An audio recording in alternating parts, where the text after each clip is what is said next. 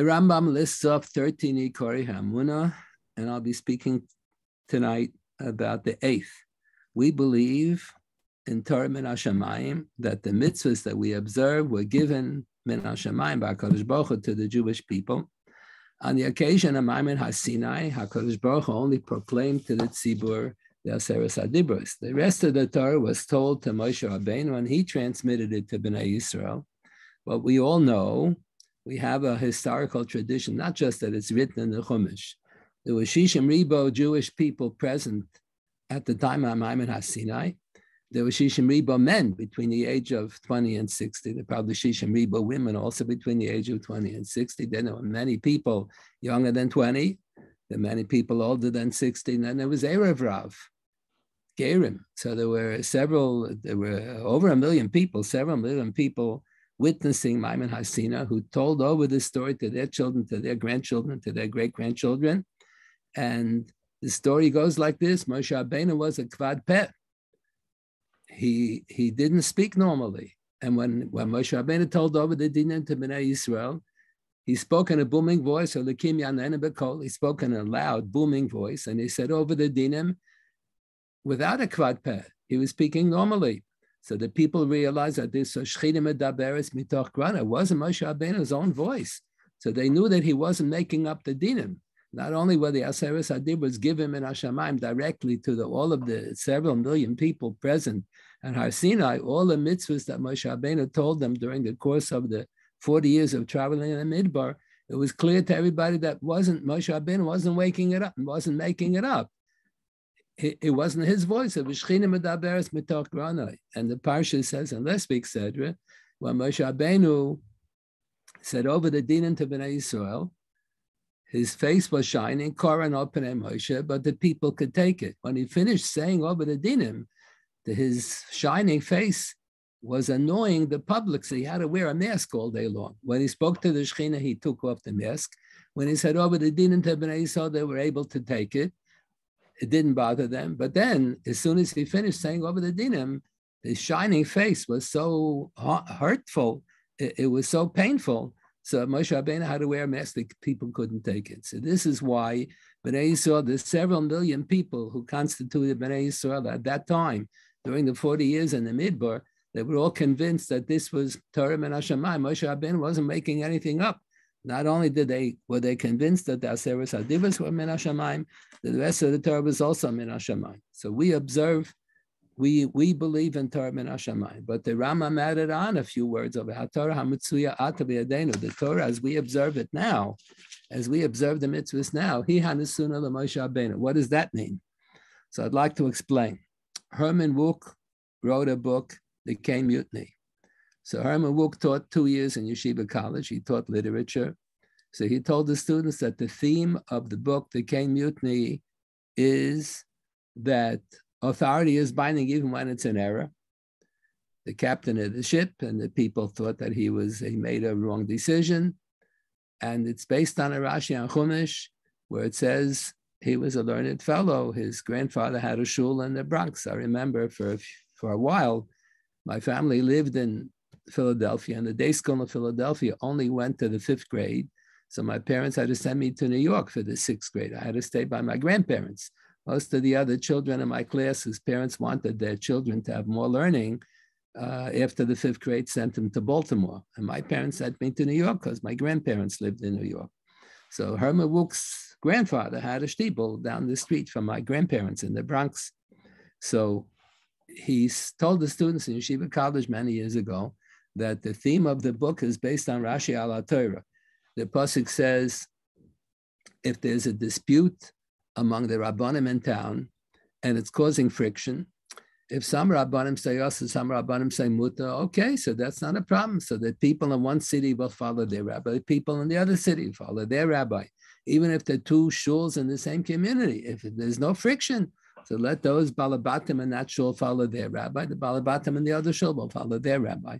But the Chumash says, if there's causing friction in the community, then you can't leave it like that. You can't just leave everybody follow their rabbi. You have to present the Shiloh to the Bezna Hagadol, to the Sanhedrin and Yerushalayim. Whatever they paskin is binding, and the Torah has the expression, you're not allowed to deviate, not to the right and not to the left. So the commentaries explain that some people think that the Bezna Hagadol was a little too lenient. That's called left wing Supreme Court. Or they think the Bezna Hagadol was a little too machmer, a little too strict. That's called right wing. So you're not allowed to deviate, not to the right, not to the left. Whatever the Bezna Hagadol paskins, you have to follow. So Rashi quotes from the Sifrei, from the Tanoim, commenting on the pasuk, an additional level of interpretation in that phrase. Lo isasa yom in a small. Even if the Bezna Hagadol made a mistake, and they tell you, Yamin shu small, while small shu yamin, they tell you go left, and it's really right. Tell you to go right and it's wrong. You should really go left. The psak is binding even when it's an error. And that was the theme of his book, that authority is binding even when it's an error. So one of the students broke Mr. Wook's heart, Herman Wook's heart. And he told him that can't be pshat and Rashi because the din is not correct. The opening Mishnah in Horiya says explicitly, even if there was a unanimous vote of the Supreme Court, the Bezna Hagadol should be Yerushalayim, the Sanhedrin, all 71 members paskin in one direction, and somebody knows for sure that they're making a mistake, he's not allowed to follow the Bezna Hagadol. So it cannot be that that's pshat. The first one to raise that issue with this difficult comment that Rashi quotes on Chumash from the Sifrei is the Ramban. The Ramban in his commentary on the Sefer Mitzvahs poses this contradiction. The opening Mishnah in Horiya says that if you know that the rabbi made a mistake, you're not allowed to follow the rabbi.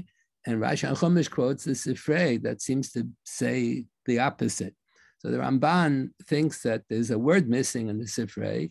What it should say is, even if you as a layman think, in your opinion, you think, even if you think the rabbis are making a mistake, a lot of times a person who's not knowledgeable will think the rabbi made a mistake. Sometimes it'll be counterintuitive. The rabbi said doesn't make sense. Sometimes the halacha doesn't make sense if you're talking about common sense. Biology doesn't always follow common sense. Chemistry, physics doesn't always follow common sense. Halacha also, a lot of times common sense plays a role, and a lot of times it doesn't follow common sense. So the Ramban thinks that that's the pshat. And this is certainly true. The Torah is a Torah semes. Rabbi Chaim Volozhiner was the most outstanding, most famous student of the Vilna Gaon. We have a collection of tshuvas by Rabbi Chaim Volozhiner. It's in a sefer called Chut HaMishulash. We have the first section of the sefer has tshuvas by Rabbi Chaim Volozhiner, and then the second and the third sections are by tshuvas by his sons-in-law. One was Rabbi Lezer Ritche, Rabbi Lezer Yitzchak, and one was Rabbi Hillel. So in quite a few of the tshuvas, Rabbi Chaim Volozhiner, he will sign off, Kel emes, nosan lana Torah emes, ubilti alhu emes einenu. HaKadosh Baruch Hu gave us a Torah emes, and when we figure out a tshuva, we're trying to figure out what is the truth of the Torah. What did HaKadosh Baruch Hu instruct us? If the psak is an error, you're not allowed to follow that psak. That there is no such thing. The story is told, we're on our way to Purim, the story is told that Rabbi Samson Raphael Hirsch had a Real Shula, he had a school in Frankfurt for the German Jewish children, and Gratz, the one who wrote the history book, was a student in that school. So Gratz later on gave up a lot of the Ikori HaEmunah. He didn't believe in Torah Shebal Peh, Min HaShamayim. He thought it was all made up by the rabbis. Among other things, that's how the story goes. Gratz didn't believe that the story of Purim was true. Even though it appears in Tanakh, he thought that it was not historically correct. Nonetheless, he would, like a good yeke, he would come to shul on Leil Purim and he would listen attentively to the Megillah, to every word. So they say that Rabbi Samson Raphael Hirsch approached him and he said, what are you bothered to come to listen to the Megillah for? According to Europe, in your opinion, the whole story of the Megillah is a novel. It's a fairy tale. So why should you listen to the Megillah? The whole thing is based on a mistake. So he said, no, it's a takanas chachamim. Whatever the chachamim made a takana, you got to follow the takana. That's not so. If the rabbis made a mistake and the whole story of Purim never happened, it's a baba maisa. So you don't say a bracha Shas and Nisim Labas Ediyonta. You don't make a takana if the whole thing is a mistake. There are Jewish professors of history who are convinced that the Nes Chanukah never happened. The victory against the Hashmonaim were victorious in battle against those of the Avodah Zarah who had used the Beis Hamikdash for Avodah Zarah purposes. But the story that is history. But the story of the Nes of the Pach HaShemen, that the menorah burnt for 8 days in a row. So there are professors who think that it never happened. And nonetheless, they will light Neres Chanukah meticulously, and they'll say the bracha Shas Nisim. The Gemara says, why did you say the bracha every night? Because every night there was a continuation of the Nes. It wasn't just one Nes the first day. This is not correct. If you're convinced historically that the miracle never happened, you're not allowed to observe such a mitzvah. The rabbis made a takana based on a mistake. So that's not Torah min hashamayim. That's a human error. That's not proper. There are Jewish history professors who are convinced that the Amoraim misunderstood the Tanoim, and the Rishonim had the wrong girsa, the wrong text in the Gemara, and the Achrayim misunderstood the Rishonim, and everything in Shulchan Aruch and everything in Halach is all based on error upon error upon error, but the halacha is binding anyway because that's the halacha. There is no such thing. Whatever is based on an error, you're not allowed to follow. We follow the Torah because we are convinced. Not just we believe that at one time there was a Torah min hashamayim. We believe that the way we observe the mitzvahs today is what was told to Moshe Rabbeinu. And if it's not, and if we think that there's really a mistake, then you have to change it. You're not allowed to leave all the mistakes. How can we possibly be so convinced that the Torah as we are observing it is accurate? Look, human beings are all fallible. Everybody can make a mistake. In the Avodah Zarah religion that's popular here in America, they believe in a principle of infallibility. They believe that the head of their clergy is infallible. They made up this idea a while ago. For many centuries, they never had that principle of infallibility. They keep on changing their animaments. So we don't believe that any human being is infallible. We have a parsha in the Chumash of Parhelam Dover Shal Tzibur. If the Bez Nagadol, the Sanhedrin in Yerushalayim, made a unanimous vote mistakenly to allow to be mater anisa kares, and Rav HaTzibur in Eretz Yisrael, 51% of the Jewish population living in Eretz Yisrael violated an avera that has kares, b'shoigeg, because of the mistaken psak of the Bez Nagadol, then instead of requiring from each and every person who violated the Isa b'shogeg that he or she should bring a korban chatos, we say that Bez Nagadol brings one korban, parhalam dover shal tzibur, one chatos, and everybody gets a kapara. We don't know if such a thing ever happened. I doubt. We have no historical record that the Bez Nagadol ever brought a parhalam dover shal tzibur. It's very rare that 71 rabbis should say the same thing ever. There should be a unanimous vote among 71 rabbis. That's highly unlikely. And it's highly unlikely that all 71 will make a mistake. And then it's highly unlikely that 51% of the tzibur will go along with it. And they'll all violate the Yisa because they thought the Bez Nagadol psak was correct. The whole thing is so far-fetched, it probably never happened. But on the books, HaKadosh Baruch Hu told us right down in Chumash Vayikra that there's an institution of Parhelam Dover Shal Tzibur. Theoretically, it's possible for the entire Bez Nagadol to make a mistake on an Isa Kores. Theoretically, it's possible that 51% of the Jews living in Eretz Yisrael will follow them, and they'll make a mistake. I don't think it ever happened. I don't think there ever was Lamaisa Parhalam Dover Shal Tzibur, but on the books we have it. On the books in the Chumash and Parsha Shmini, we read that Moshe Rabbeinu was the greatest Talmid Chacham. Moshe Rabbeinu, the greatest Talmid Chacham we ever had. He made a mistake, and Aaron disagreed with him, and Moshe Rabbeinu said, "You're right." He gave in to Aaron that they're not permitted to eat the chatos in a state of aninus. They were only permitted to eat kotche shor, not permitted to eat kotche doiros, not permitted to eat the soy rosh chodesh in a state of aninus. So human beings are all fallible. People can make a mistake. So whenever I ask my Rabbi Yoshaila, I'm obligated to follow his psak, or whenever I ask the Bez Nagadol Yoshaila, all of Klal Yisrael is obligated to follow their psak. Maybe everybody's making a mistake. How can you say that the Torah as we observe it today is we believe that was given to Moshe Rabbeinu, and that it's actually Torah min hashamayim. Maybe the rabbis kept on making mistakes upon mistakes upon mistakes, generation after generation, and everything is a big mistake. So the Gemara raises this issue. So the Gemara says we have a pasuk in Tehillim that reads, Sod Hashem li'Yirei of Riso l'Hodiyam. We believe that the psak of the rabbi is binding because we should assume that he's not making a mistake. We believe that HaKadosh Baruch Hu will give a divine assistance to the Talmid Chacham that he shouldn't make a mistake, provided the Talmid Chacham is a Yirei Shamayim. So Hashem L'Yirei, HaKadosh Baruch Hu will reveal the secrets of his Torah, the true secrets of the Torah to those who fear him. So when when one has to pick a rabbi to follow all of his psakim, to ask Shailas to, you have to pick a rabbi who's intelligent, who seems to be learned, and one who has Yirei Shamayim. Because this promise, Sod Hashem L'Yirei, only applies when the person has Yirei Shamayim. So psak is binding because we assume that the Talmid Chacham probably had a divine assistance to paskin correctly, not to make a mistake. How can this is a problem though? The Gemara raises an issue. How can that be the case? How do you ever have a machlokes? HaKadosh Baruch Hu gave a divine assistance to Rabbi Akiva to say in one direction, gave a divine assistance to Rabbi Shmuel to say in the other direction. So the Rebbe Shalom is talking out of both sides of his mouth at the same time.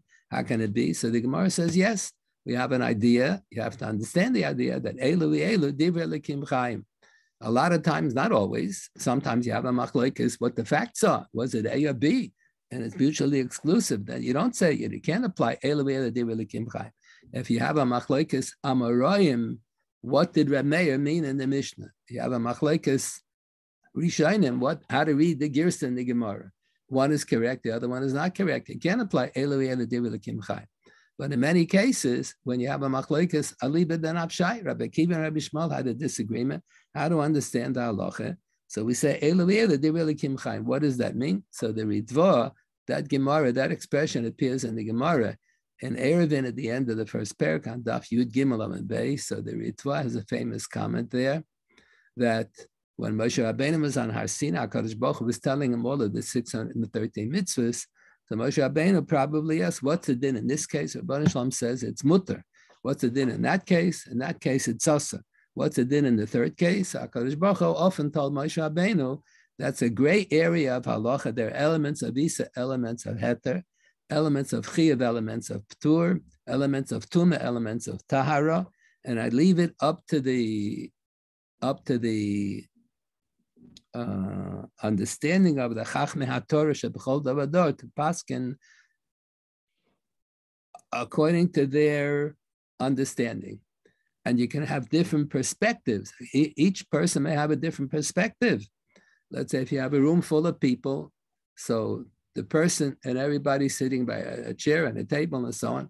So the one who's in front of the room looking at speaking has one perspective of the whole room with the fixtures and the walls and the people.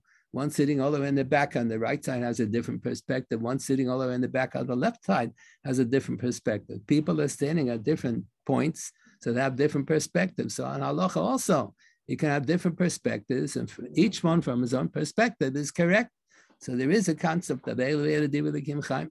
So we believe that the psak of the Talmid Chacham is binding because we assume, Sod Hashem L'Yirei, we assume that the Talmid Chacham had a divine assistance, that he shouldn't be making a mistake. HaKadosh Baruch Hu will grant him a siyata d'shmaya that he should be mechaben al ho'emes. The story is told about the Noda B'Yehuda, Rabbi Herschel, who lived in the 1700s.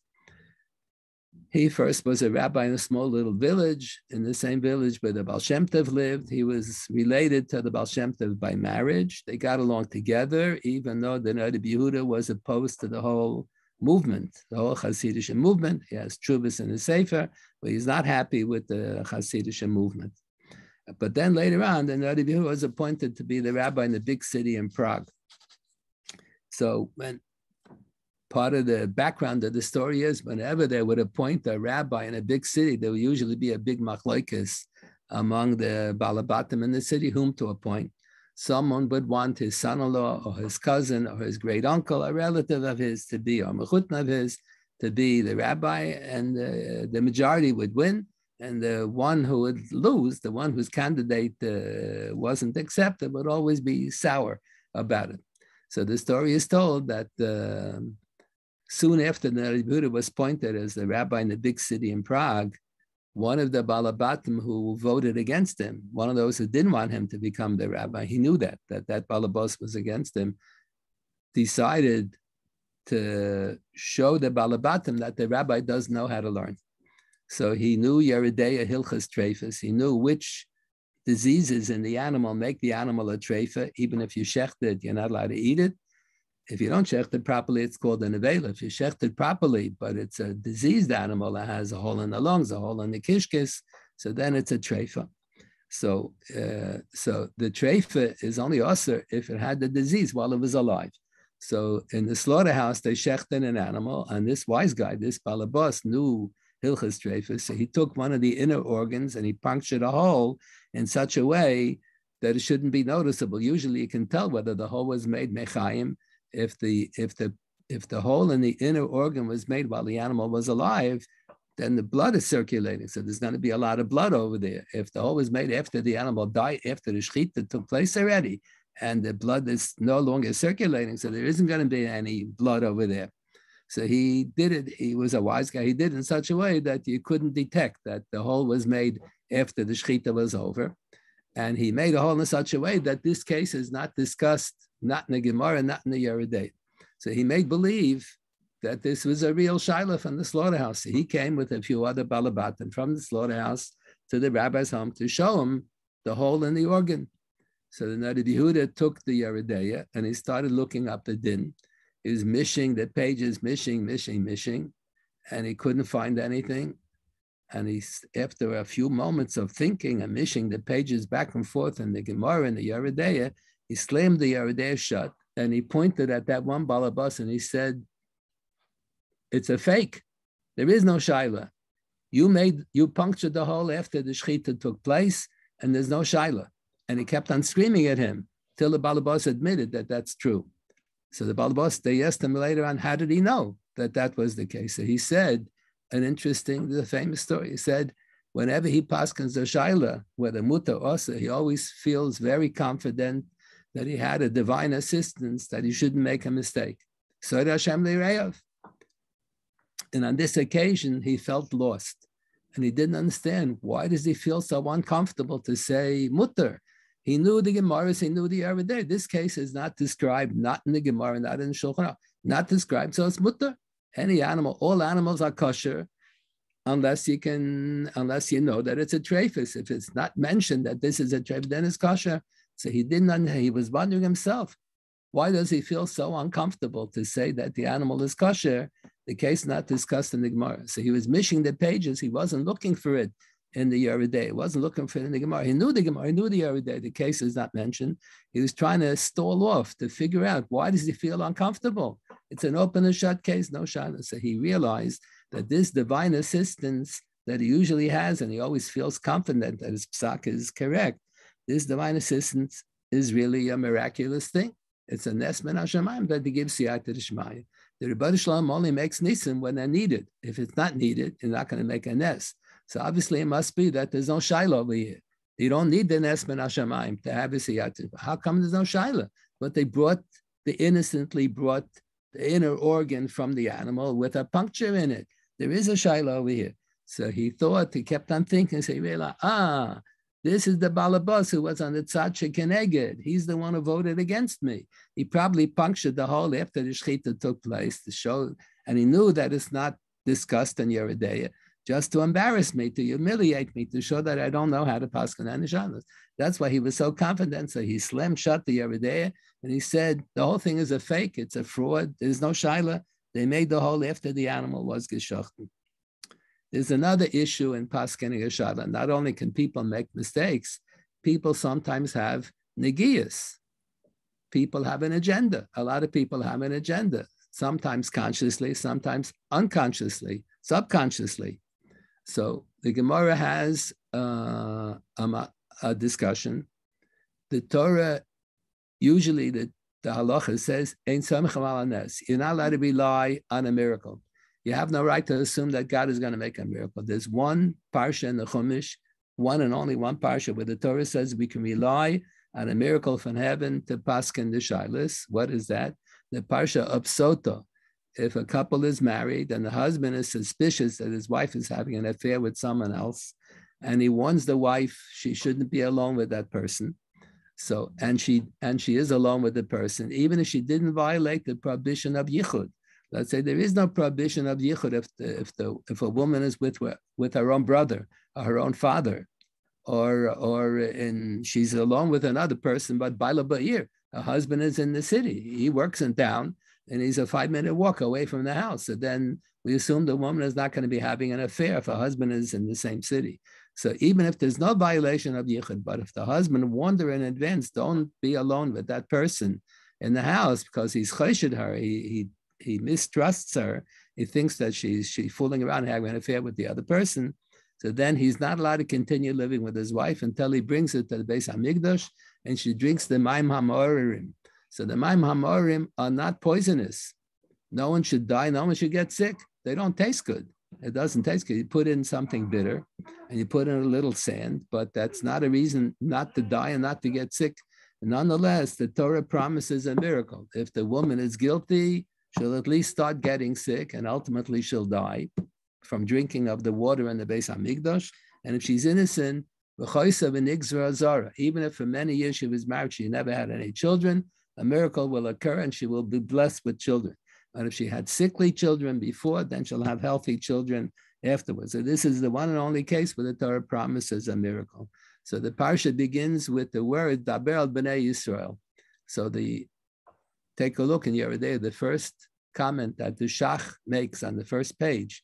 And Yeridea in the Nekudas HaKesef, so the Shach raises an issue that whenever that phrase appears, Dabel B'nai Yisrael, sometimes the rabbis will comment, B'nai Yisrael v'lo b'nos Yisrael, the din doesn't apply to the women, only applies to the men. And sometimes the rabbis will understand, Dabel B'nai Yisrael v'lo gerim, the din doesn't apply to gerim. So in this parsha, the parsha of Sota, if the husband is suspicious that his wife is acting improperly, and she's having an affair with someone else, so the Tanoim made a drasha. This miracle was only promised if the husband is a natural Jew, but if the husband is a ger, the miracle was never promised. The haftocha doesn't apply. And then it was quoted that during the times of the Beis Hamikdash, Shmai ve'Avtalyan, in the beginning of Pirkei Avos, you have a lot of Mishnayos, one after the other, list off the Zugos, and list off two names together. So the Gemara says in Chagiga that all of those Zugos mentioned in the Mishnayos, the first name mentioned was the chief rabbi, the Nasi. The second name mentioned in the Mishnayos was the Abbezin, the assistant chief rabbi. So you have Hil v'Shamai, well, from the Zugos, Hil was the chief rabbi, Shammai was the assistant chief rabbi. Then you have Shmai v'Avtalyan. So Shmai v'Avtalyan were either, the Rambam writes in his commentary on Pirkei Avos, they were themselves gerim, they were non-Jews who converted, and the Taisus Yanto thinks that it must be a mistake. How can it be? If they were gerim, how could they be appointed members of the Sanhedrin? It must be that they were descendants of gerim. But the Gemara says that they didn't speak Hebrew well, because either they themselves were gerim, so they were used to a different pronunciation. People, Americans, find it difficult to pronounce aches, and certain pronunciations in Hebrew you can't pronounce. So either they were Gerim or they were descendants of Gerim. So there was Akavia ben Mahalalel made a comment. That's one version in the Mishnah. Akavia Mahalalel made a comment. Yeah, Shmai v'Avtalyon were descendants of Gerim, or they themselves were Gerim. So of course they had an agenda. So of course they're going to paskin everything in the favor of Gerim, to give equal rights to the Gerim. All the rights and privileges that Jewish people have, the Gerim should have also. So he made such a disparaging comment about Shmai v'Avtalyon that they paskined halacha that a woman married to a ger has a dinner that has the parsha of Sota, because Shmai v'Avtalyon had an agenda that they themselves were from descent from Gerim. That's why they favored the Gerim. So the Mishnah says they put the man in Cherem for saying that. You're not allowed to say that. We believe that an honest to goodness Talmid Chacham paskins the shadows without any negiah. If a person has a negiah, he's pasal la'edus. We wouldn't accept his testimony. But if you're talking about paskening a shaila, even if a person has a negia, we assume that he's going to pasken the shaila above negias. This year is a Shnas HaShmita, and this coming Sukkot, following the Shnas HaShmita, after Len, there's going to be a big question whether it's permissible to use esrogim that grew in Eretz Yisrael, where the farmers relied on Heter Mechira. The question is that the Gemara says in Masechah Sukkah, an esrog is only acceptable to be used for the mitzvah if yesh ba heter achil, if you're allowed to eat it. So the farmers who rely on the Heter Mechira is very questionable, whether the Heter Mechira is valid or not. So many are not happy. Heter Mechira was, people think that Rav Kook invented it. Rav Kook didn't invent the Heter Mechira. Rav Kook, when he first came from Europe in 1901, whenever it was, no, it was before, when he came to Eretz Yisrael, originally he came to be the rabbi in Yafo. Then later they appointed him as the chief rabbi, but originally came to Yafo. The rabbi before him in Yafo was a big tzaddik and a big Bal Kabbalah. I forgot his name. He was the one who published the Siddur Hagra with a lot of Kabbalah in it. So he was the one who would take care of the Heter Mechira for those farmers who wanted to in those years. And when he passed away, that was part of the job description. They were looking for another rabbi to take over the Rabbanis in Yafo, who will follow through with the Heter Mechira. Heter Mechira was from the 1600s, when there were no Ashkenazim at all living in Eretz Yisrael. It was introduced by Sfardish Gedolim, and it was based on a psak of one of the Rishonim, the Sefer HaTruma. Sefer HaTruma, Rabbeinu Baruch, one of the Balei HaTosfos from centuries earlier. The Vilna Gaon quotes the Sefer HaTruma in Siman Shin Lamed Aleph, this Sefer HaTruma. So the Heter Mechira is an old Heter. Rav Kook is not the one who instituted. He was not happy about the Heter Mechira. In fact, he died of cancer, and at the end of his life, he suffered a lot. And it's quoted that his contemporaries quoted that when he was on his deathbed and he was suffering a lot, he said it could be, he attributed possibly to the fact that he was doing the Heter Mechira. He was not happy with Heter Mechira at all. But the whole question really is Heter Mechira for the farmers, that they should do the work on the farm, or they should even allow non-Jews to do the work on the farm in Shnas HaShmita. What about for the consumers? Is there an issue for the consumers? So the Rabbeinu Tam, Rashi's grandson, writes in Tosfos on the last daf in Yevamos. Tosfos quotes the Rabbeinu Tam as saying that if someone kept the fence up around his farm and he wasn't mafker, he didn't open up the fence to make the peiros that grow in Shemitah year, they have kedushas perishes, he didn't make them hefker. So Rabbeinu Tam says that the consumers are not allowed to eat those peiros. So many held that those who rely, the farmers who rely, in Eretz Yisrael, over 95% of the farmers rely on Heter Mechira. It's less than 5% who observe Shemitah. It's very unfortunate.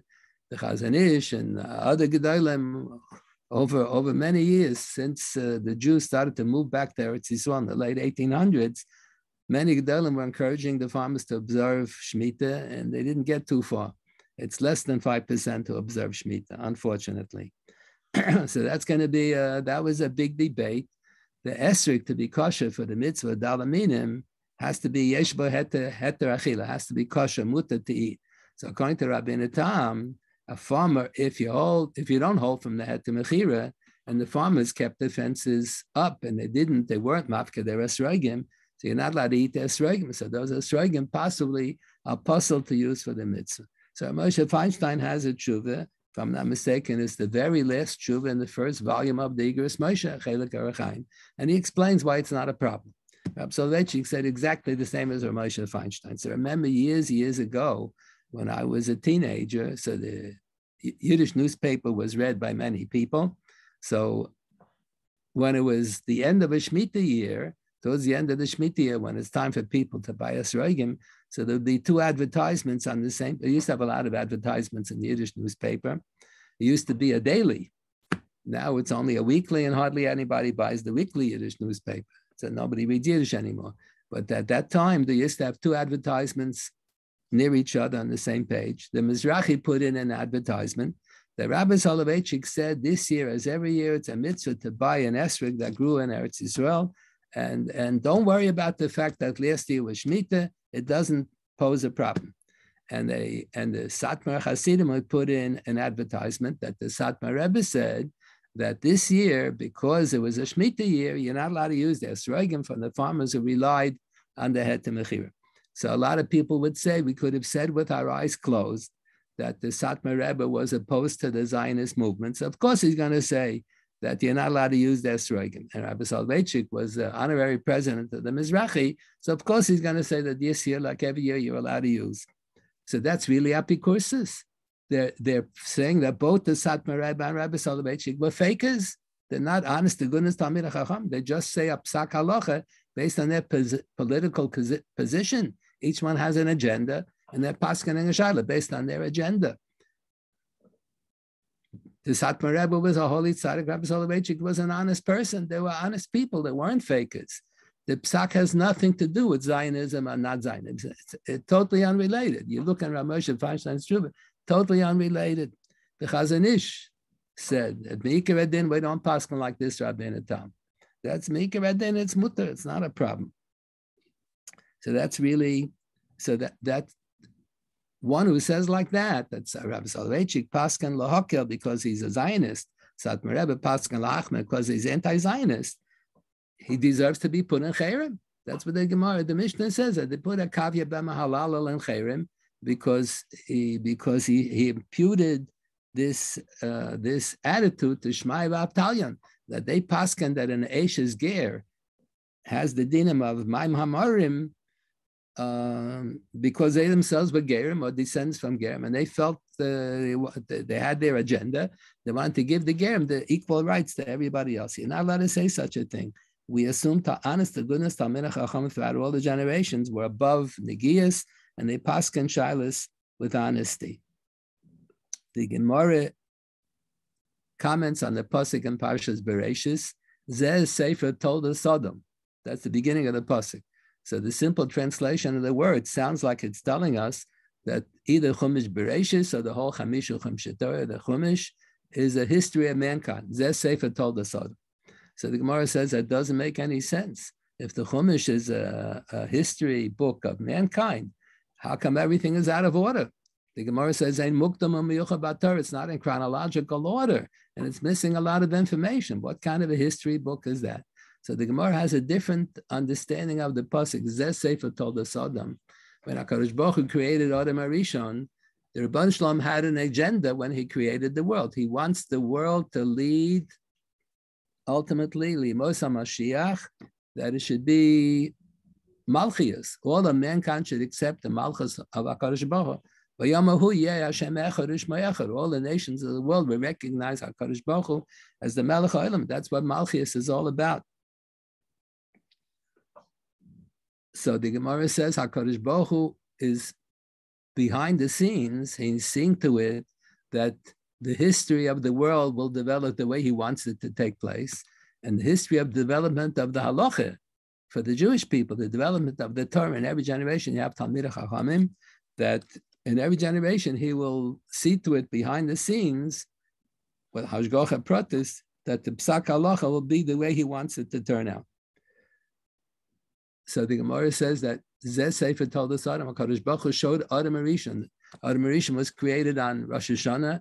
Be'echad b'Tishrei Nibah ha'olam. On Rosh Hashanah, the world was created. Which day of Sheshes Mei Bereshis was that? So our tradition has it that Rosh Hashanah, that Adam HaRishon was created, was the 6th day of Sheshes Mei Bereshis. It was Friday. The way we have the calendar now, Rosh Hashanah never falls out on Friday. Lo Adu Rosh. So the Kabbalah Swarm right because the world is imperfect. If it would be a perfect world, Rosh Hashanah would always be on a Friday. We don't need any proof that the world is imperfect. They read the newspapers. The whole world is ready to fall apart. So Rosh Hashanah never falls out now on a Friday, according to the calendar that we have now, the system we have. But the original Rosh Hashanah, when Adam HaRishon was created, that was the 6th day of Sheshes Mei Bereshis. The first 5 days were considered prehistoric because there was no human being there watching the Bria. The first day, historical day of the Bria was the day Adam HaRishon was created. So on that day, On that Rosh Hashanah, the day Adam Rishon was created, HaKadosh Baruch Hu showed him a sefer. Zeh sefer told us Adam has dar b'doshav, dar b'chachamav, dar b'sefer. HaKadosh Baruch Hu showed Adam Rishon what's going to be in the future, how all of history will unfold itself, how the halacha will be developed over the generations, and HaKadosh Baruch Hu will see to it. The Gemara tells this story in the context of the story of Rabbi Shmuel. It's an interesting story. Rabbi Shmuel were both the first generation of Amoraim. Rabbi Yehuda Nasi was the last generation of Tanoim. He's the one who edited the Mishnayos. And then the first generation of Amoraim are Rabbi Shmuel, Rabbi Yochanan, and many others. So Rabbi Shmuel were living in Eretz Yisrael, but they had family who lived in Bavel, and they felt bad for the Jews in Bavel. The Jews in Bavel were very religious, but they were not learned at all. So they were violating Shabbos, Kashrus, Taras HaMishpacha. They didn't know anything. But if you would tell them a din, they would observe it. Not like many Jews in America, they're ignorant of the dinim and they don't want to know the dinim. You tell them the dinim, they don't want to observe it. No, the Jews in Babel were religiously inclined, but they were Amaratzim. So Rabbi Shmuel were living in Eretz Yisrael. There's a mitzvah to live in Eretz Yisrael. They felt they both had an obligation to travel to Bavel to establish yeshivas. Each one went to Bavel, different city, they established yeshivas, and the whole picture changed. The whole scene changed, and there was tremendous learning. More learning in Bavel than there was in Eretz Yisrael for a period of time because of Rabbi Shmuel. So Rav wanted to get smicha before he leaves Eretz Yisrael. His real name was Abba, but because he got smicha, Rabbi Yehuda Nasi gave smicha to Rav, so they called him Rav. He's the one who got the rabbi. Shmuel did not get smicha because every day Rabbi Yehuda Nasi was busy with something else. Something came up every day, and he couldn't give him smicha. Then, and the boat was leaving, so Shmuel had to leave to Bavel. He left to Bavel. Once he leaves to Chutz La'aretz, he can't receive smicha. The one is conferring smicha, the one is receiving smicha, have to both be in Eretz Yisrael. They don't have to be in the presence of each other. You can send a letter to someone else, I'm conferring smicha on you, but they both have to be in Eretz Yisrael. So the moment Shmuel left Eretz Yisrael, went to Bavel, so that was impossible. He wasn't able to receive smicha anymore. So Rabbi Yehuda Nasi felt very bad why he was unable, because of circumstances, he was unable to confer smicha on Shmuel. So someone told him, don't feel bad. I saw sections of this Sifra Shel Adam Harishon. That's what it says. The Rebbeinu Shalom told Adam Harishon on day number 1, the day that he was created, that he has a plan in the world, and in one generation, there's going to be Rabbi Shmuel. Rabbi is going to get smicha. Shmuel is not going to get smicha. Then it's going to be Ravina Ravashi, is going to be Seifai Ra. And the Rebbeinu Shalom told Adam Harishon how he's going to see to it over the generations that the halacha will be developed. So we believe that HaKadosh Baruch Hu, from behind the scenes, sees to it that there shouldn't be any mistakes in halacha. And whatever there are, sometimes there are mistakes made, those mistakes are corrected. Over a period of time, the mistakes will be corrected. Many people are familiar with the Mishnah Brura. The Chafetz Chaim started a whole project with a few members of his family, and they worked, different people worked on different sections of the Shulchan Aruch, and then the Chafetz Chaim was the general editor. He was overseeing the whole project. So the Mishnah Brura reverses the Psak HaMekubal practically on every other page of the Shulchan Aruch. For many centuries, the Psak was one way. Then the Mishnah Brura reversed the Psak. In every generation, they were reversing the Psak. That's what the commentaries are for. On Orach Chaim, you have the Magen Avraham and the Taz. On Yerideh, you have the Taz and the Shach. They're always reversing the Psak. People made mistakes in the earlier generation. All the mistakes were corrected. In fact, there's an unbelievable story. A Jew, about 40 years ago, bought an apartment in Manhattan from a non-Jewish person. And the non-Jewish previous owner said, there are a couple of books there on the floor. If you want them, keep them. If you don't want to, throw it out in the garbage. I have no interest in it. So the Jewish person looked at one of the books. It was a handwritten book. It turned out that it was the original manuscript of the Shach, his commentary on Choshen Mishpat. And there are several places in the Shach on Choshen Mishpat where the sentences simply don't make any sense at all. And no one understands what he's talking about. When they found this manuscript around 40 years ago, they reprinted the Choshen Mishpat with the Shach, with the corrections. What happened was, unbelievable story. What happened was the Shach wrote in his handwriting his commentary, and then he wanted to add a line in the middle of a sentence. So he put an asterisk in where he wants to add the line. And then he wrote a few lines on the side of his commentary that was written. So he meant that the whole sentence that he wrote on the side of the commentary belongs at that point. The one who set the type didn't understand that. So he wrote as if the added comments on the side of the commentary are the beginning of the sentence. So in a few lines in a row, he put in a couple of words that didn't read straight. He was supposed to put the whole comment that was written on the side in one place in the commentary. So after so many, the Schachter died in the late 1600s. So finally in the late, after 300 years later, they finally found the original manuscript of the Schachter in Manhattan. Nobody knows how it landed up in Manhattan. And they finally reprinted the Schachter and Chosh Mishpah. For many years, they were just offsetting. They were just reprinting everything that was exactly the same page. And now they had to set the type anew because of these 10 places where the Schachter didn't read straight at all. But in every generation, the Chachamim are reconsidering everything and reversing the psak. You have in the days of the Tanaim, you have Mishnah Rishayna and Mishnah Achrayna, Bezin Shalach Re'em Amru. They're always reversing the psak. HaKadosh Baruch Hu sees to it from behind the scenes. The Gemara says, Lo b'shamayim here. HaKadosh Baruch Hu is not going to give a prophecy, and not going to send a baskol how to paskin the shaila. He's not going to do that. But behind the scenes, HaKadosh Baruch Hu sees to it that the halacha should be established in the correct fashion, the way he wants it to be established. So that's what the Rambam lists off in the 8th of the 13 principles of faith. We believe, not only do we believe that at one time there was a Torah min hashamayim, we believe the Torah as we observe it today is a Torah emes. This is the Torah min hashamayim, that whatever mistakes were made over the generations were corrected, and some of them are yet to be corrected, and we are observing the Torah. It's a Torah emes, not a Torah sheker. As far as the text of the Chumash, there are quite a few places in the Chumash we're not sure what the correct spelling is. We have the word Patsua Daka, and we're not sure whether it's spelled Daka, Dalet Chaf Aleph, or Dalet Chaf Hey. And another 15 places where we're not sure exactly what the reading should be. So that we're not sure. We have the Aleppo Codex, and we're not so sure whether that's more reliable than ours. We're not sure. So that's, the Rambam isn't talking about the text of the Chumash. Text of the Chumash, Taka, there are a few places, but we're not sure what the correct reading is. But the Rambam is talking about Torah HaMetzuya Ata B'Yadenu, the way we observe the mitzvahs.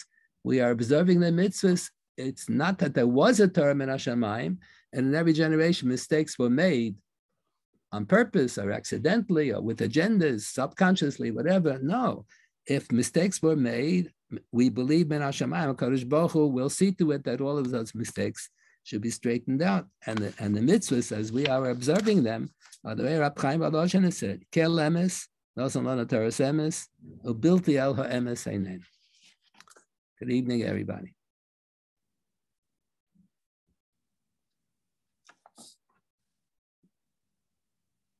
Okay.